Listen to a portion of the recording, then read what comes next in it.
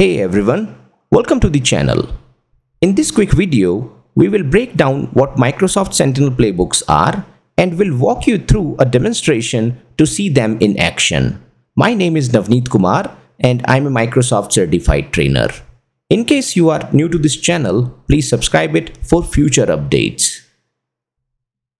The Microsoft Sentinel Playbooks allow you to orchestrate the response to the incidents. That is what makes the Microsoft Sentinel a SOAR tool, that stands for Security Orchestration and Automated Response. With the help of the Microsoft Sentinel Playbooks, you can respond to many threats or the incidents automatically. The Microsoft Sentinel Playbooks are nothing but the logic apps that let you create the workflows for automation with the help of a lot of SaaS API connectors offered by Microsoft.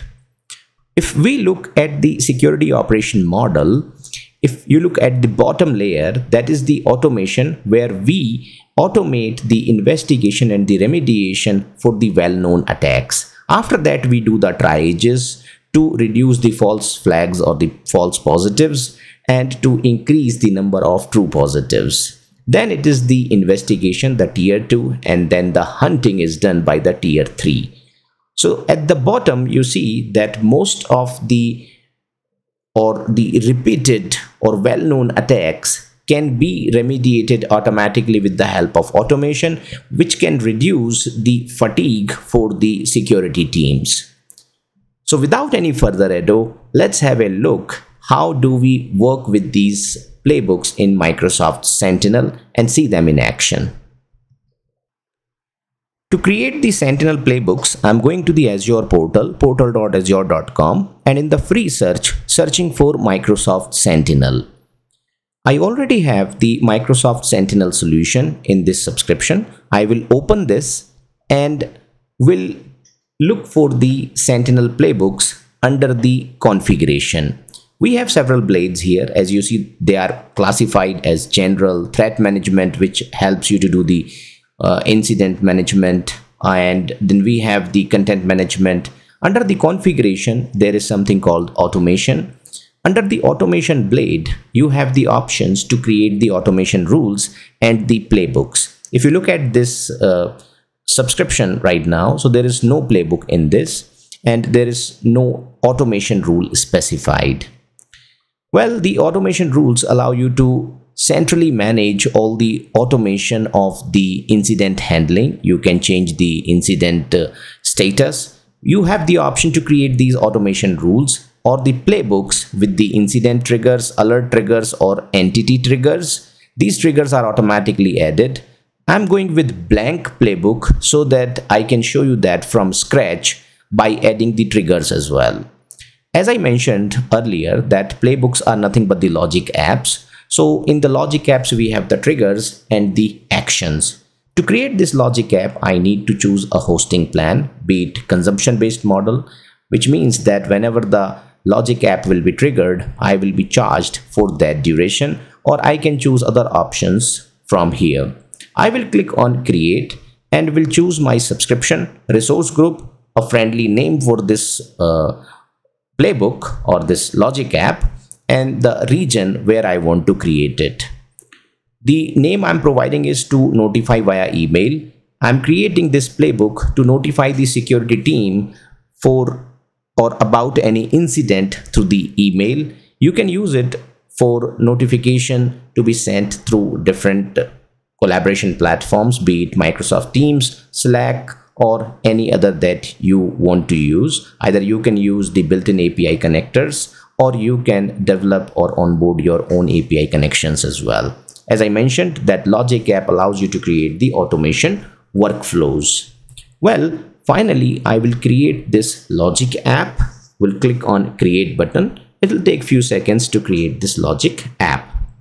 After this, my next task will be to use the logic app designer to develop that automation workflow, which will be used to notify the security teams about any incident in Microsoft Sentinel. Well, this logic app is deployed. Let's go to the resource and open this logic app.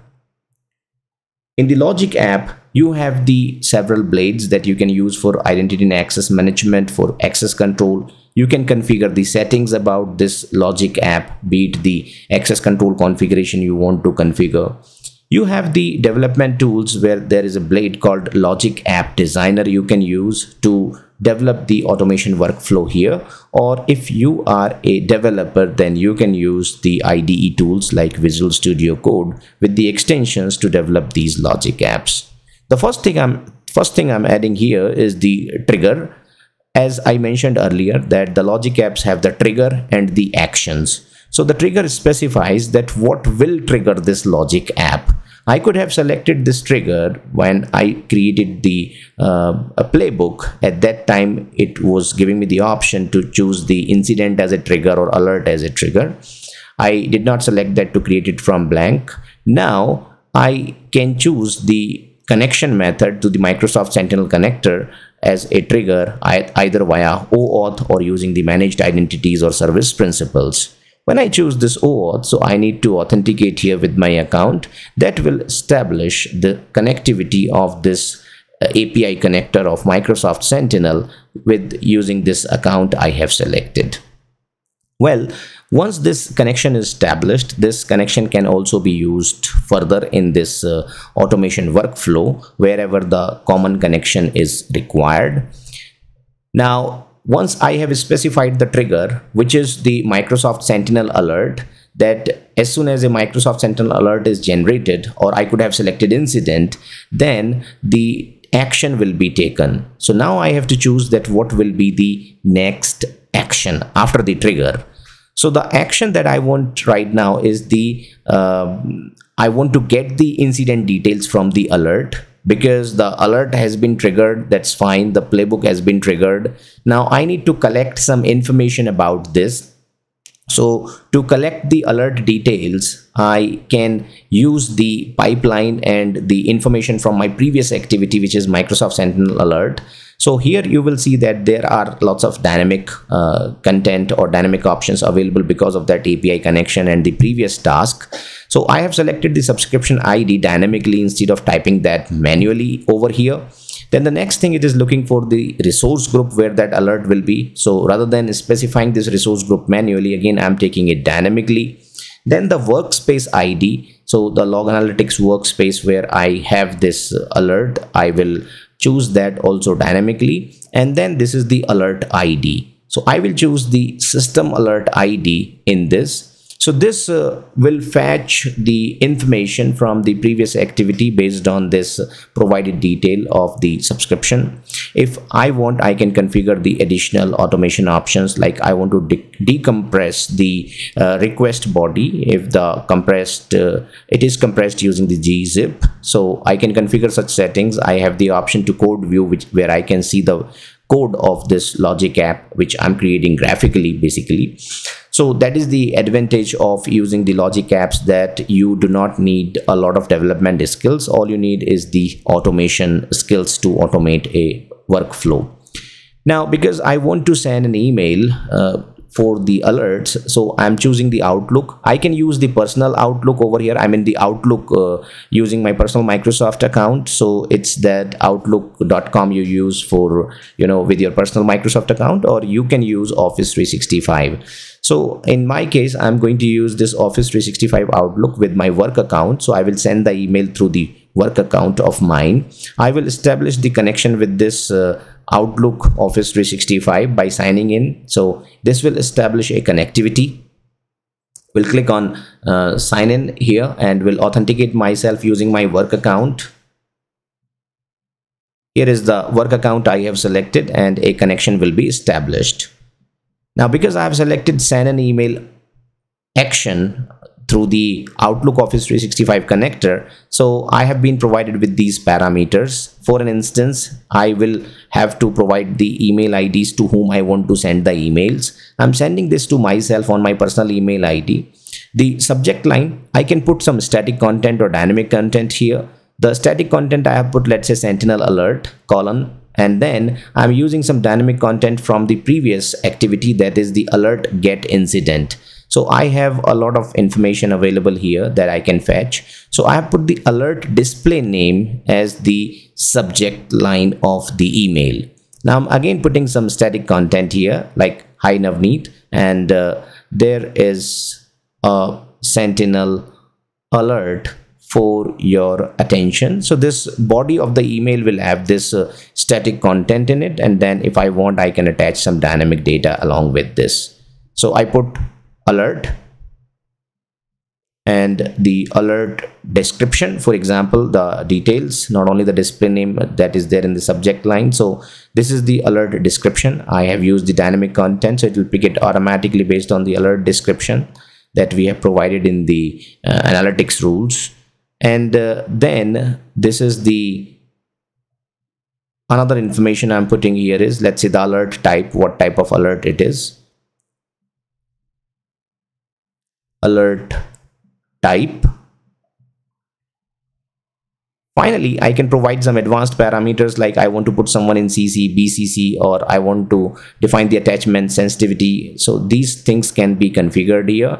We have options to configure the settings again for this automatic decompression, and we can have a look at this in the code view. Now this is my automation workflow, which is having only 3 things in it. One is the trigger and 2 are the actions. So the one trigger is that the Sentinel alert, as soon as the alert is triggered, the incident information will be retrieved and will be sent over the email using that connector. Now I go to the automation to show you the playbook over here. So under the active playbooks, I will see that there is one playbook which is consumption based model, but there is no trigger kind specified for this, and in fact it is not initialized so far. So I have the option to associate it with my analytics rules. When we create the detection rules in the Microsoft Sentinel, we can choose the auto remediation during that. So I have a few detection rules in this Microsoft Sentinel workspace, and the one is that it will detect any activity when the attempts to sign in to the disabled account. So if anyone tries to sign in using the disabled accounts, it will detect that activity. So that event will be turned into the alerts, and alert will be turned into the incident. The threshold I have configured is 1. So even from a single application you try to log in through a disabled account, it will be detected. And the alert threshold that I've configured is that even if the more than 0, I must say. So even if one incident is found of this type of this 50057, that is the attempt to log in from this disabled account, that's an Entra ID sign-in activity. So I want that it should trigger an incident, and on that incident I want to automatically respond to it. So under the automated response, where earlier nothing was configured, this time I'm going to use that when the incident is created, or when incident is updated, or when alert is created, on what condition I want this automation rule to run. So I have selected this action, that is run playbook, and I will choose the playbook.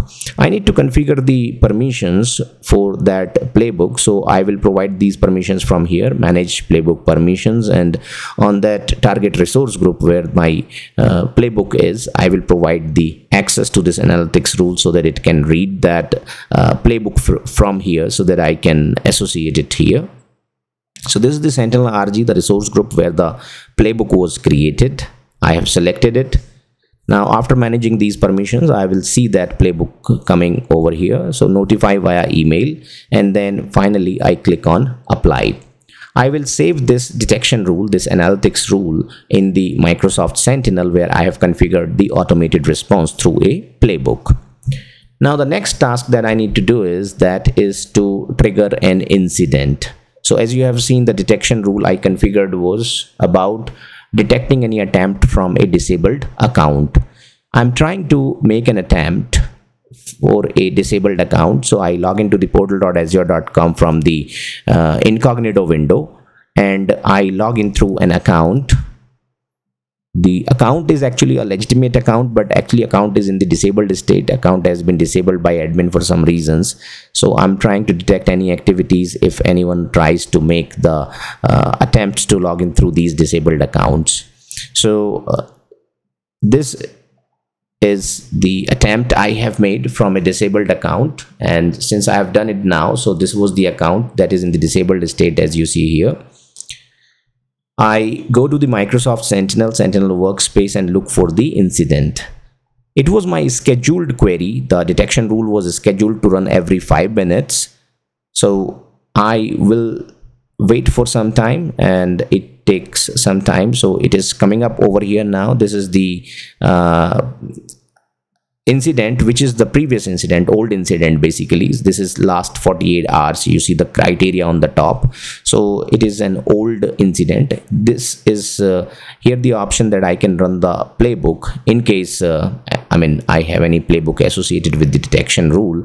That will be listed. You can refresh that and it will be listed. But this is my old incident. It was created few hours back in a different session. I generated that. I need to wait for here. So as you see, in the last 24 hours there is no incident. Now I will pause and resume the video. We'll come back after some time here, so I can see the incidents, and there is one incident coming up. This is the incident ID is 2, as you see, and there is one alert generated, and it is in the last 24 hours. So this has been recently generated on that account. You see the entities associated with this is lab@cloud360.co account. Now you can look for the alert as well. So this is the query, the custom query that will return that alert based on the query logic specified. Attempts to sign in to disabled account was made, and now if I show you my Gmail account where the email was supposed to be sent through the playbook, so I can see this email that has been triggered by that logic app. And this was the subject line, and this is the body where I have some static content and then the dynamic content associated with that. Well, this is how we configure the Sentinel playbooks.